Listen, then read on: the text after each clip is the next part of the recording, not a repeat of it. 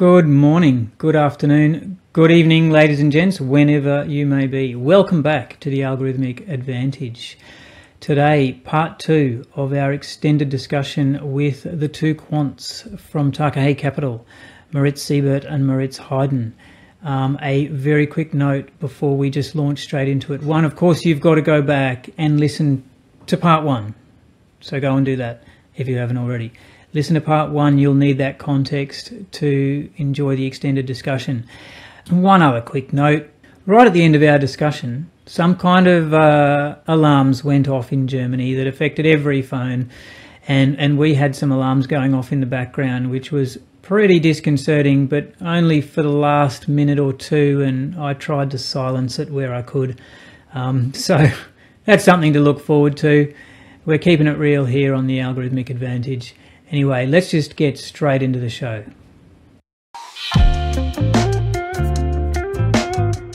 Welcome to the Algorithmic Advantage. We're here to expand the toolkit of the quant trading community and introduce investors to the many advantages of systematic trading. Our goal is to educate and inspire as we embark on a captivating journey into the vast knowledge and experience of leading portfolio managers and other experts in the field.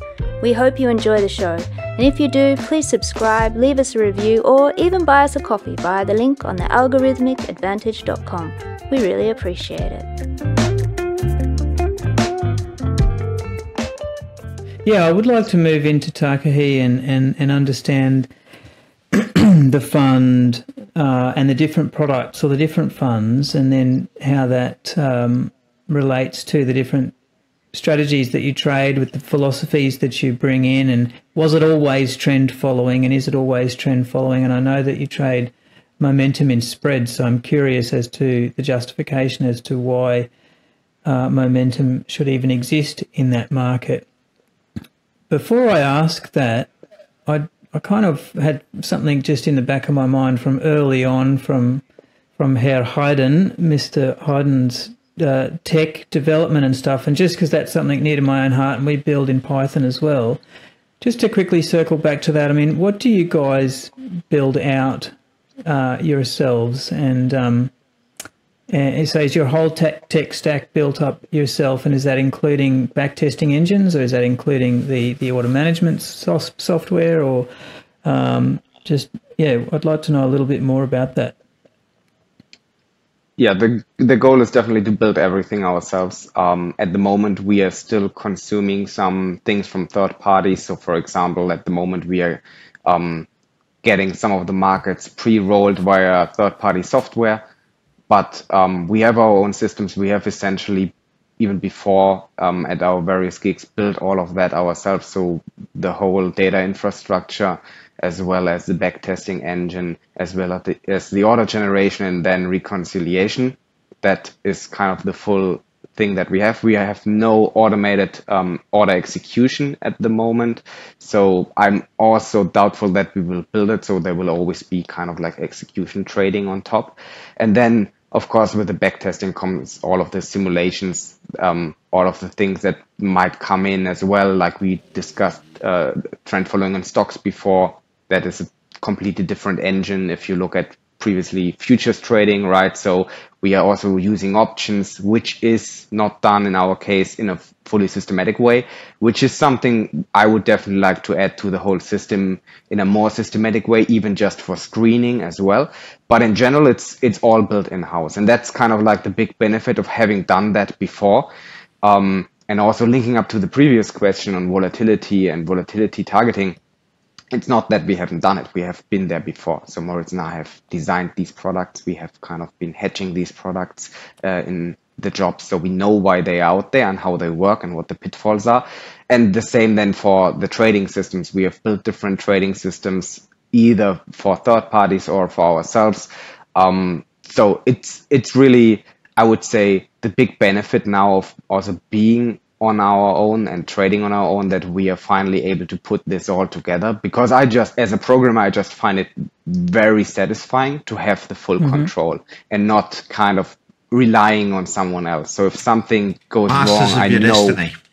Exactly. It's a lot of, it's very nice. It makes things easier. Of course, it kind of like you have the I would say, responsibility for all of the systems, but at least I know what's going on.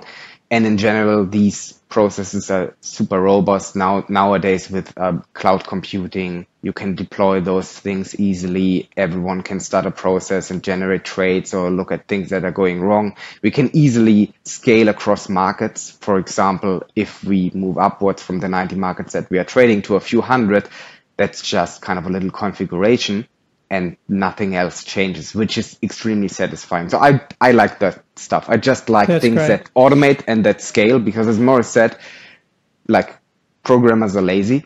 We like to kind of like go out for surf as well.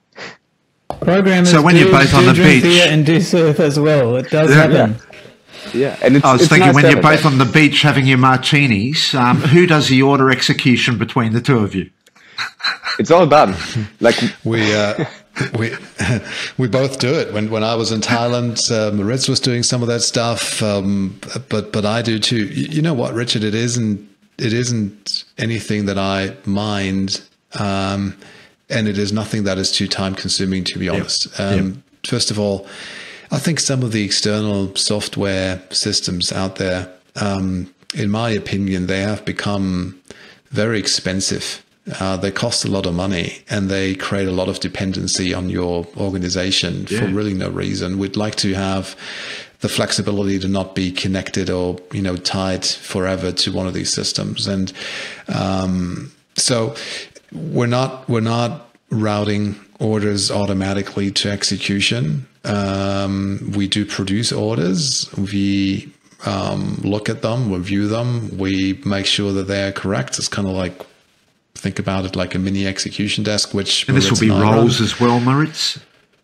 Roles as well, but this is, you can upload it then into the order execution system, or you can just manually create an order ticket. And the frequency, the speed with which we trade, this is not something where we need to sit in front of the screen all day and execute, 500 orders and spend our entire time doing that. It's when we have an order, we can place the order, we can park it, we can activate it for a certain period of time when the market is liquid, whatever. It is not too much work. And I think the manual process of taking the order manually to market is helpful for me. It is. I like it when I have touch points with the portfolio, because every time I do this, like I'm there, I see the stuff that's moving, what is in the portfolio. It keeps me very much connected to the thing, which is what I like. And for instance, to give you one example, because nothing is error free. We were a little bit late to roll the Canadian bond futures the other day. They were kind of like approaching or getting into the tender period, and bid-offer spreads were widening on the spread. You could, if you had just automatically routed the rollover order in the CG, the Canadian government bonds, to get out of the position, you would have paid through the nose, right? So it is, us having a look at the order book, having a look at, the depth of the order book, how has liquidity developed over the past couple of days, how has open interest developed from one contract to the next, at what time of the day. This is what we do.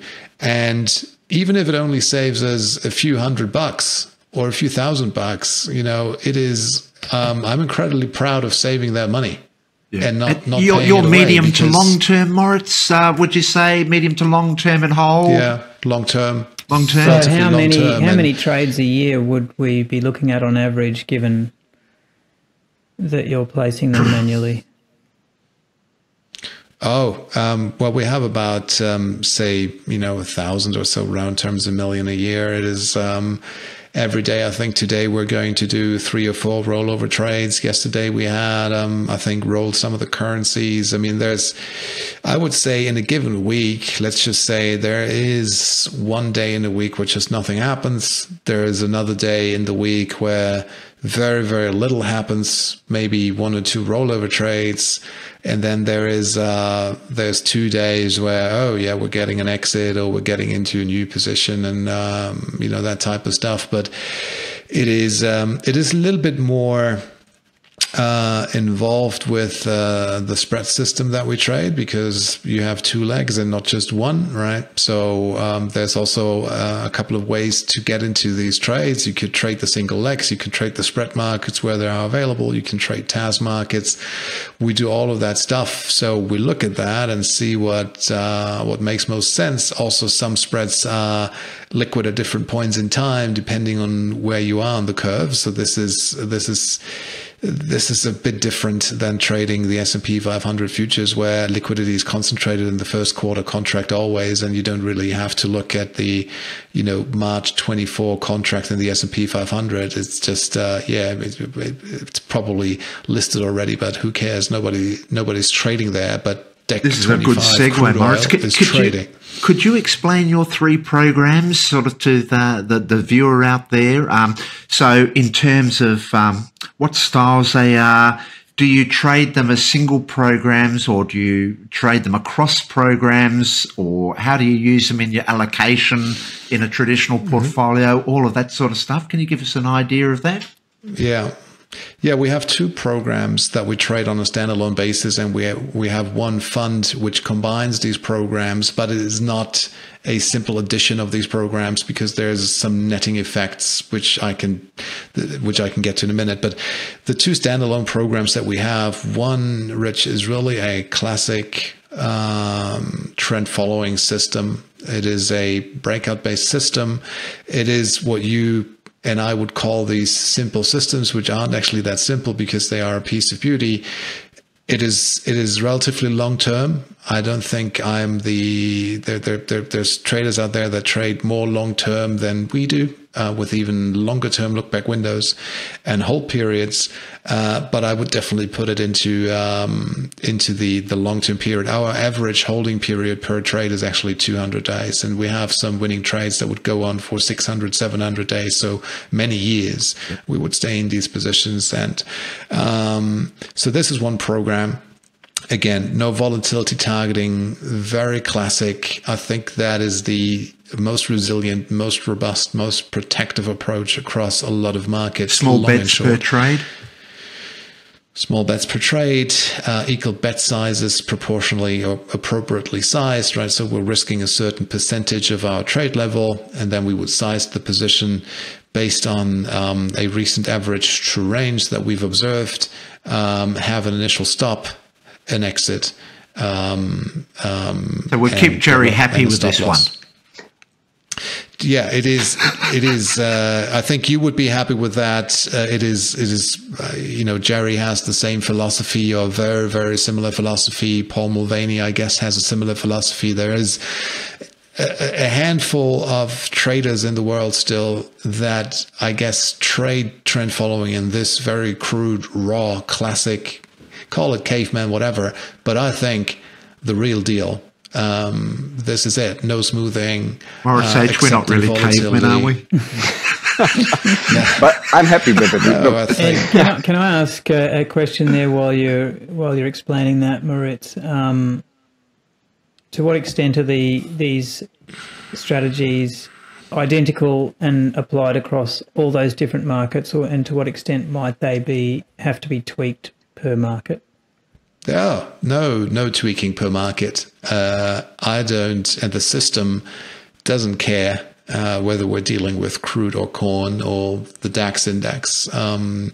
They are all part of the family. We treat them the same way. We use the same system, the same parameters, and that's it. Because if we change the system on a market-by-market basis, we would really destroy the statistical evidence that we could observe in the past, because then we're not creating a coherent sample size. We're creating many mini samples, which in and by themselves then don't have statistical foundation any longer that would allow us to say that the parameters that we're choosing, or that plateau that I mentioned, is actually relevant and working. So this is the one system that we trade, and I'm really proud of it, I must say, because of the fact that it is this classic type of thing. And I think, with a few of the names that we've mentioned, these we're in our little group here. We punch above our weight. Punch above our weight. Most of the other CTIs, they have morphed and migrated into, more advanced techniques, and I like, hopefully, to be in a position at some point to compete against them, because I think that long run we have a superior approach, because we're stripping the system from these unnecessary overlays and additions, which I think cost money and are just good for the short-term feel-good experience, but not good for our long-term objective, which I've said at the beginning is really to make money. This is why we're in the game. And whether I'm down 1% today or tomorrow is really, it must not be of any consequence to the approach that we're running. We're looking to make, double-digit returns. Doesn't happen every year, but this is why we're trading. So yeah, and then the other system is a system that trades commodity calendar spreads. And really, I have to say, I've said this before, is I got so intrigued by. Can you explain that? Explain that to me, because I'm a novice in this area. So yeah. So a calendar spread is a spread that is intra-market. So it's in the same market, say crude oil, and you're trading at different points of the futures curve, different maturities. So one example would be to be, say, long December crude oil and short March crude oil. That is the December March calendar spread.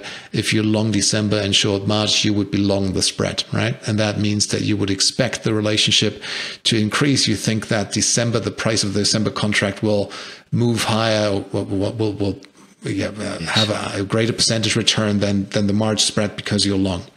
So you want that spread to widen. And by the way, this is something that we did, and I put a lot of research and work into this while still working for the banks, but also at a Quantum. This was the first CTA that I started together with a bunch of friends. We were very much focused on trading commodity calendar spreads, but a lot of this research was colored and biased by things that I had seen. And this comes back to your point, Simon. What did I take away from these banks? Inside the banks, we were running these QIS, quantitative investment strategies businesses, where at the beginning they were very curve fit. You come up with all sorts of, it's still a big, big business today, by the way, right? But it has become more professional. But back then you would create indices inside banks for the sole reason of selling them to clients. So you'd be creating a back test of a strategy and then present that to a client, make it the underlying for a structured product. This is why, by the way, Moritz was saying it had to be volatility controlled, because when you vol control or vol target it to a certain level, right, then you can actually very easily price a derivative on it. You get rid of all the Vega dependencies of all the, like some of the Greeks that would make it very difficult to hedge. So, those indices were produced, and you look at the things, and there's some naive strategies that look very appealing. We were speaking about short volatility. I mean, this was short equity vol or short commodity vol, short whatever fixed income vol. I mean, these were the first ones to pop up, short equity vol in particular, because it's the simplest thing to do. And it looks great. You change one, obviously, 2008, 2009, you take a massive hit.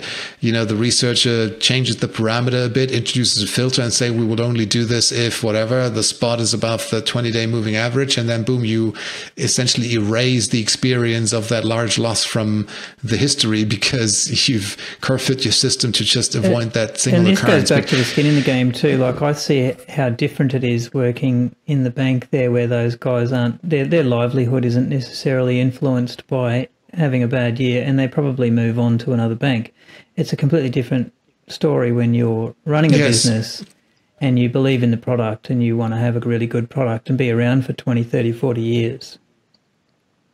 There is, to circle back on the commodity spreads. I mean, there are systems and strategies that work for a period of time, and then they stop working. I want to give you one example that Moritz and I actually wrote about is the Bitcoin basis trade. We had a great success with that Bitcoin basis trade where you could be long spot Bitcoin, short the futures contract against it, and essentially, realize something between 20 and 40% annualized roll yields. That trade has gone away. It has attracted too many eyeballs. Another example, and by the way, I'm not sure if we have time to get into that. It's one of the very rare occasions where I removed a market from my trend polling portfolio, the dividend futures, for the simple reason that there's a real structural change in European dividend index futures. There used to be a motivated seller, which is the investment bank, because they were long dividends and they were selling their dividend risk in a hedging process by selling these dividend futures. And that has largely gone away because these indices created by banks have changed to become decrement indices, where essentially they imply all the dividend risk and they give the dividend risk through the index back to the client who now carries it. So there is a big player, a big elephant in the room that has gone away and changed the dynamics of how the front curve, or the front part of the dividend futures curve, now works. And when you look into the back curve of these dividend future indices, like, DEC 24, 25, 26 is tradable. This is essentially a beta play on the Eurostoxx 50. So you can have a more efficient experience by trading the Eurostoxx 50 if that is what you wanted to do, because it is the larger contract and these dividend futures contracts are relatively small in terms of their point value. So and so that trade has gone away. You could essentially buy short dated dividend futures, say 12 to 6 months before they expire. And you would buy them at a discount because that motivated big seller, all these banks that had dividend risk, they were, depressing the price, and then it pulled to par, as futures contracts do. They, migrate to spot at the end of the day, which was the realized dividend, and they were always much higher. So you could get a, too sharp type of trade simply by doing that pull to par trade. It goes away. But then back to the commodities, the trade that was a good trade is like, when GSCI and Dow Jones AIG, now Dow Jones UBS, when you had this big commodities movement in the 2000s, all of a sudden people were getting interested in commodities and they were allocating a lot of money to these indices because that was the easiest thing to do. These indices left a footprint in the market, and people knew exactly when and where. It's an index methodology, which you can download from, the GSCI website, that details exactly what the weight of crude oil in that index is and when they're going to roll crude oil futures contracts. So by providing liquidity during the roll period to these large index rollers and swap traders, or front running the roll because you know what was going to happen, you could really have a very nice strategy. Now, these things and all the things that are published in academic papers, all these strategies that, pop up on the internet, they attract eyeballs. And if they are too good to be true or too simple to execute, then the alpha that is attached to them naturally decays. And, this is no surprise. That is to be expected in a somewhat efficient market. And so when you don't recognize that, and I think, Simon, you've mentioned my interview on Chat with Traders where I spoke about a warrant arbitrage strategy, the same thing. It is a strategy that works for a period of time, but you have to recognize when the environment has changed and it has decayed. And if you then force yourself and press yourself to still trade it because you fell in love with that strategy and you can't let go, you're usually setting yourself up for a negative experience, because then it starts to become that negatively tailed, negatively skewed return distribution. There's just too much money clustering in that thing. And this is what we had, or some of the commodity strategies that were, especially this liquidity provision strategies, they have that tendency of they work nicely, right? If everything stays as is, if there's a lot of, flows coming through the index roll period, you could take the benefit of that. But if not, it turns out that it's more of a negatively skewed return distribution, the opposite of what we have with our trend following profile. So again, I stepped away from that and said, this is just not what I'd like to have. I'd really like to surround myself with trades that can develop positive skew, have a much larger upside and a very controlled, limited downside all the time. And if I can no longer have that, then I need to step away. And the way we're trading commodity spreads now is that we're realizing that there is momentum in spread markets. So why is that? And in the calendar spreads, it is essentially because of seasonality. Natural gas in winter is worth more usually than natural gas in the summer. Old crop, new crop, funding dynamics, storage dynamics. So these curves, they shift because these commodities are fantastic because this is where reality takes over. They're real goods. It is not like, a currency or like the dividend future, for instance, right? It is, therefore also when you trade these spreads, they have a clock ticking on them. They have a natural maturation point. In my example with the S&P 500 future, I can create a continuous time series by rolling that future by connecting every quarter, and, back adjusting for differences at the time of the roll. That creates one time series. But a spread, in the example that I gave, the December-March crude oil spread, I could theoretically roll this into a January-April spread, but this is no longer the same thing. This is a different part of the curve. In crude, it may not make that much of a difference, but in natural gas or in, say, cotton, it makes all the difference, right? So the spread only has a limited time period to live. And when the short-dated leg comes close to first notice or expiration, it goes out, because this is when physics take over. When in a commodity that is physically delivered, you're getting close to that point. There's no longer any speculation as to what the price of that commodity could be 12 months hence. It is, you take delivery or you make delivery right now, and that's the price. I just want to ask, sorry, Rich, just want to bring this back for the newer trader as well, Moritz. Like, is this just too difficult for them? Do you have to construct these spreads manually yourself using the different individual contracts? Is this something that a newer quantitative trader could get their head around? You get your head around this, but yes, we're looking at individual contracts. So it is a more involved, say, data acquisition exercise where we're not pre-rolling the contracts into the continuous time series. We're really looking at every point on the curve, and we're creating a large number of permutations across that curve. When you think about crude oil, it is the easiest example where you have monthly expirations. You can take the first minus the second, and the first minus the third, and the first minus the fourth, but also the second minus the third, and the second minus the fourth, right? All the way. So you have hundreds of combinations in crude oil alone, and you do this across all the commodities. It creates thousands of permutations of spreads. Which sounds incredibly difficult to backtest. But doable. Well, the computer does the magic. It is doable, yes. And now what I think the important thing that I want to bring across is that I was so motivated by hearing other CTAs talking about synthetic markets and trading cross-market spreads and all that type of stuff that I really wanted and probably still want to get into that. And it is a part of the research and part of the... It's something that's just very interesting because it does have the potential to add to your portfolio and give you massive diversification benefit. But whatever way I sliced and diced it, I really couldn't get it to work. Like, trading DAX versus crude oil or trading corn versus Canadian government bonds.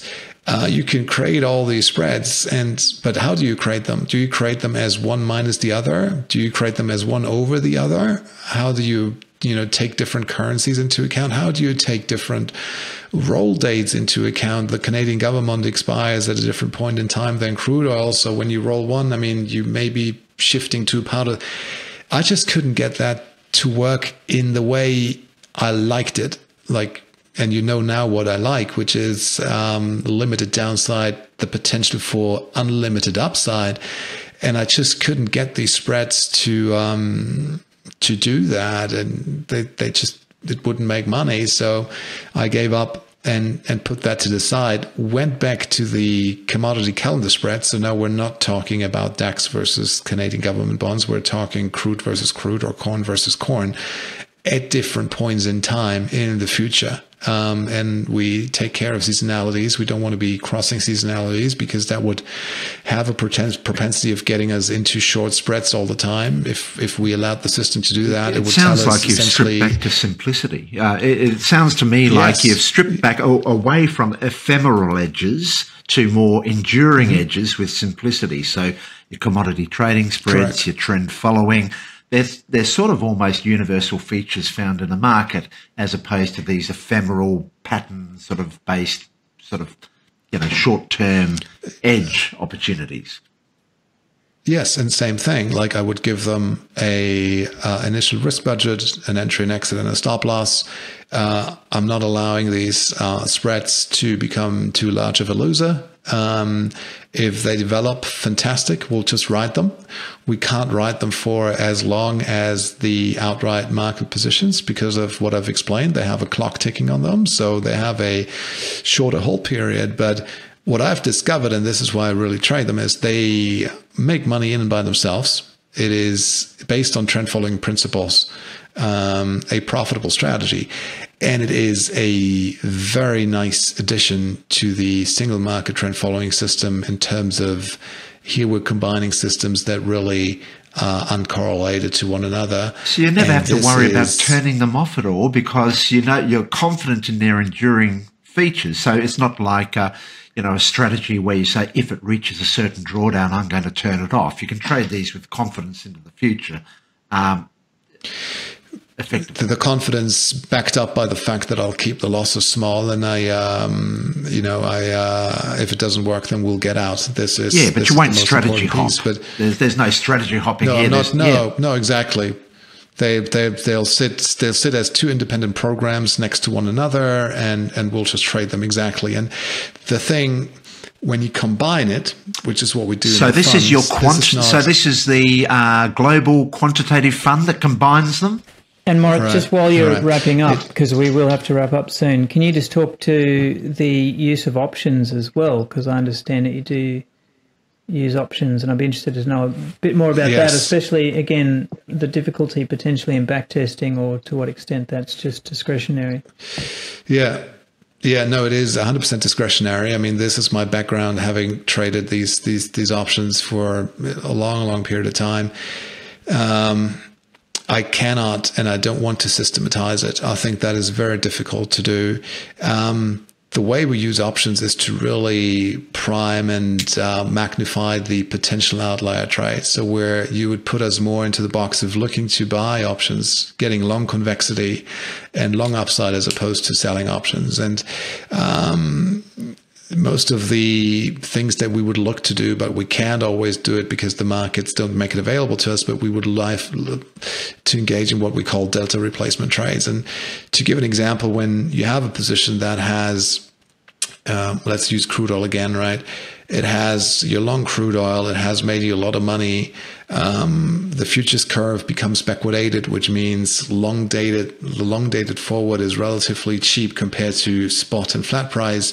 If implied volatilities are low, it gives me an opportunity to replace some of the linear futures delta that we have by being long crude oil futures with long dated call options, right? So I could replace one contract of crude oil, which has a delta of 1, with 4 call options that have a 0.25 delta each for the same delta exposure. But now I've transformed something that was a linear risk into something that is a positively convex nonlinear risk that can at maximum develop into a delta 4 position in my example, because I don't forecast the price of crude oil.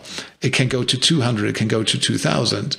What I want to maximize is my exposure to that outlier move so that we can really hit the cover of the ball and hit the ball out of the park. You don't have to worry about time to expiry. What do you do?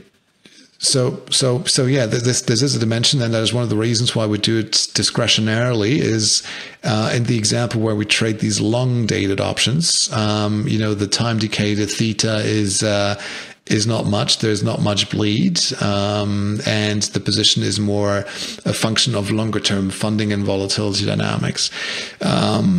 we tend to stay away from buying short-dated options because of that, theta effect that you've just mentioned. One of the recent examples where we've added long optionality to the portfolio is, I think 5 or 6 weeks ago, we observed as quants statistically that implied volatility in the S&P 500 and in some other equity indices as well was not historically cheap in terms of the VIX. The VIX was trading at around 13, spot VIX. But skew was very flat, and like out of the money, longer dated out of the money put options on the S&P 500 were historically cheap. They've never been cheaper. So we took advantage of that. Again, thinking about these silent risks, where long equities generally no longer across the board.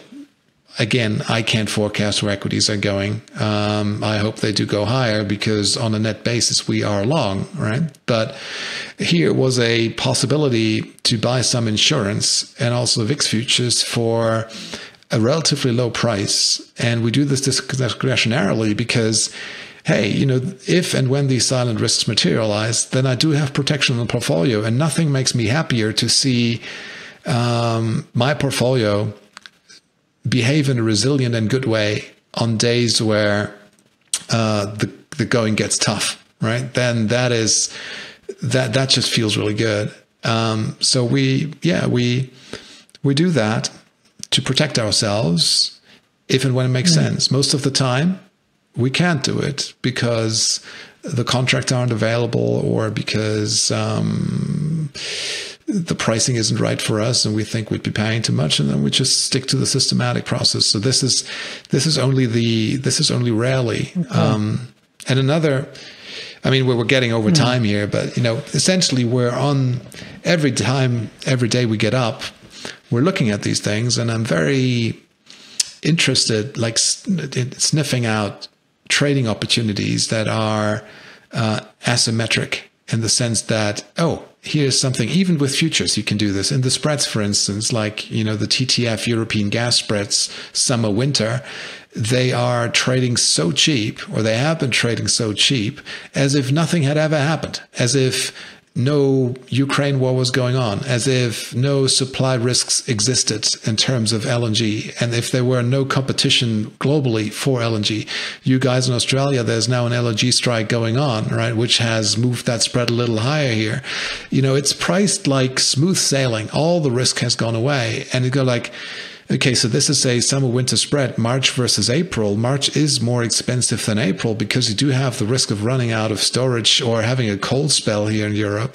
And they're pricing that stuff as if it were like 2018 and plain sailing, right? With piped gas coming from Russia nonstop. But this is no longer the case. So you have limited downside here because that spread, theoretically, it can go negative. But if it does go negative, it's going to be a few cents negative. It's now trading at 1.20 or 1.30, something like that. So I'm risking, say, $1.30. But if something happens, could happen, I don't know, right? Some geopolitical event happens. Something happens with Putin, something, whatever. You guys go in a complete strike and don't deliver any LNG anymore. That thing can actually go to 20. So Moritz H, this is when Moritz S starts sort of thinking about these opportunities. What are you doing all the time? We've got to validate it. Show me the data. Yeah, definitely looking at the data, but it's hard to backtest, right? And these are, if it's related to macro events, then it's really about, can we find historical events where we can narrow it down and kind of like how big is the downside risk versus how much is the potential upside. Moritz does that already intuitively.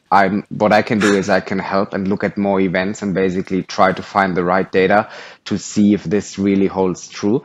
But in general, like, of course, I'm relying on his good guidance here. Yeah. He's got very good guidance. I've got to give him that.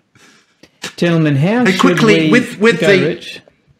So I was just going to say, with the global quant funds, so what sort of allocations is it taking in from your systematic trend and your spread momentum program? And then can you also talk to, if a traditional portfolio comes to you, sort of what sort of material allocation do you recommend to them with your funds? 100%. Exactly. It hasn't happened yet, Ridge. We're not yet in the space where we're talking to these institutional clients that will go like, oh, how much should I add to my portfolio? Maybe that'll come at some point, but the answer would generally be more. Have you tested it with your back test with the inclusion of your programs into traditional portfolios? I think I've done that once with a 60-40 portfolio, or just adding it to the S&P 500. But it doesn't surprise you that it's improving, right? But as for me personally, I don't have a S&P 500 ETF and I add my own fund to it. I have everything in my fund. Yes. I thought, this is my portfolio. That's it. And there's no. That's the way we do it. Yeah, but also when I say on the one hand that I'm a trend following trader in the equities, and I'd be long equities and short equities depending on what their trend is and how they have recently behaved.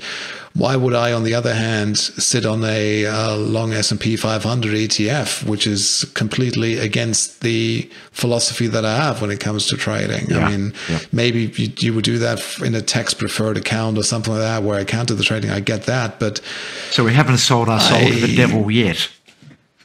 No, I'm not doing that. And gentlemen, as we start to wrap up, then. Let me know if there's anything in particular. One thing, Simon, your third business partner. He's unfortunately not here. Can you just give us a bit of information about him and his involvement in the firm?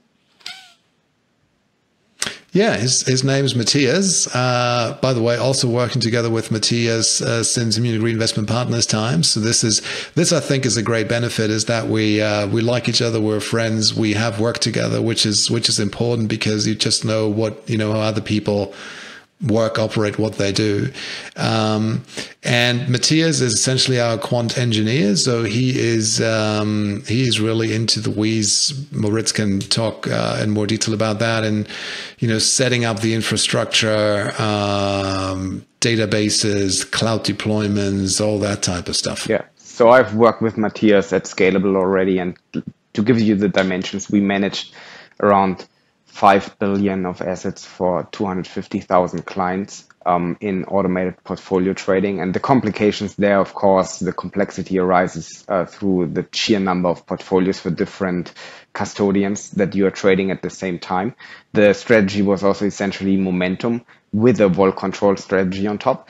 But we have managed that with a very small team, and he was working with me at the time. He then kind of joined Moritz and myself at Munich Reinvestment Partners.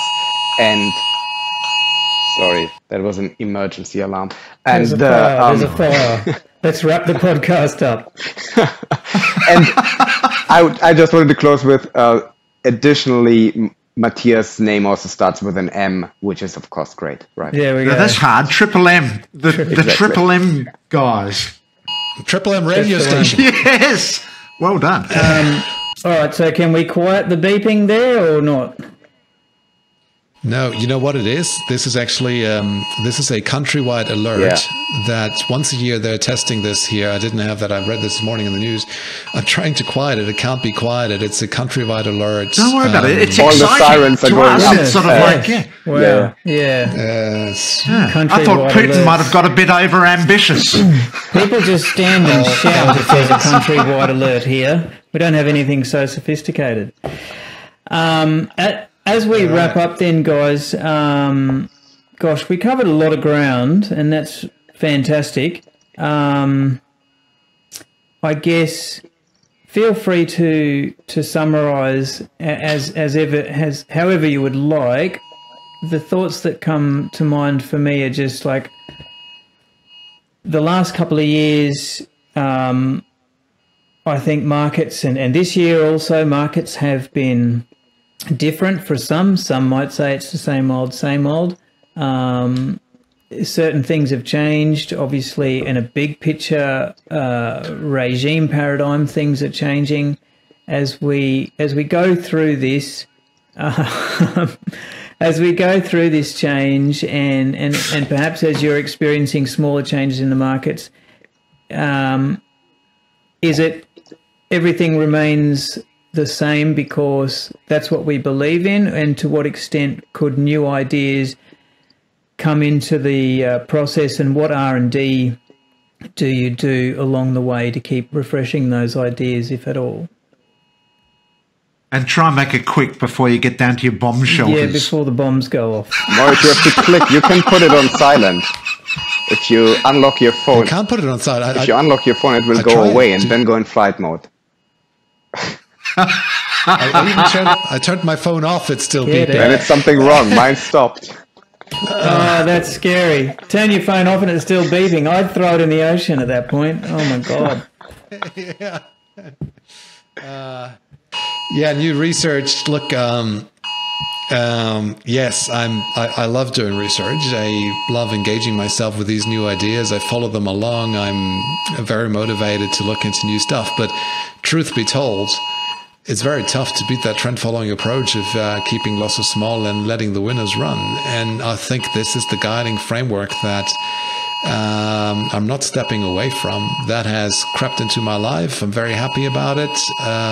Best thing that ever happened. And I think it's the best thing that you can do in trading. All right. Fantastic. I think, yes, I'm listening attentively, Rich. Guys, given the excuse me, given the alarms going off in Deutschland over there, let's wrap it up. Moritz 1 and Moritz 2, let us know how people can get in contact with you or learn more, and we'll sign off. Thank you both for entertaining us and inviting us to your new podcast. It's Thanks been for great. coming. We're It's really been grateful. Long. Thank you, guys. 2 hours, and I wish you a lot of success with that new thing. It's great. How do people get in contact with you and learn more? Either follow us on Twitter, so we are both there, or just head to takahe.capital and use the contact form. That's the easiest way to reach out. Either Moritz S or myself, we will answer. So we are always there. Any way you want, reach out. 2quants.com is the alternative, which is our blog. You can reach out via that as well. And yeah, we are happy to take any questions, and great being there. Thanks for the invite. Thanks so much, gentlemen. All right, we'll sign off and we'll leave it there. We should remind you that the conversations on this show are informal and for entertainment purposes only. Certainly any general advice you may hear is obviously not specific to your needs, goals or objectives, so nothing discussed on the show should be considered as investment advice. If you want that, you'll need to actually do your own research and speak with your financial advisor. Remember, trading can be extremely risky and past performance is not necessarily indicative of future returns. If you enjoyed the show, please subscribe or leave us a review, and if you have any questions or feedback, we'd love to hear from you. Bye for now.